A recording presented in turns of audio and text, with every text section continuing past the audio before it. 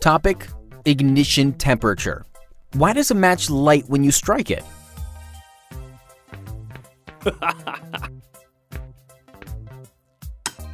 Huh?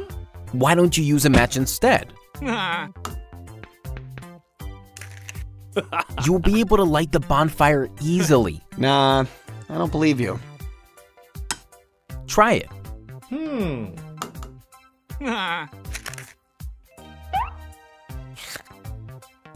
Look, I told you. Dude, that was awesome!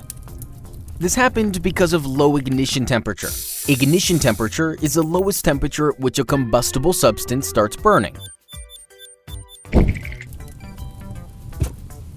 Lower the ignition temperature, more easily will it catch fire. Now, a match head contains antimony trisulfide and potassium chlorate. Enough! I know how to use it now. No, the match will not light on any surface. The rubbing surface of a matchbox has powdered glass and red phosphorus. On striking the match against it, friction is caused. Friction generates heat, converting red phosphorus to white phosphorus. White phosphorus has a very low ignition temperature. It immediately ignites in air, producing heat and light, thus beginning the process of combustion. The heat produced breaks down the potassium chlorate present in the match head, releasing more oxygen.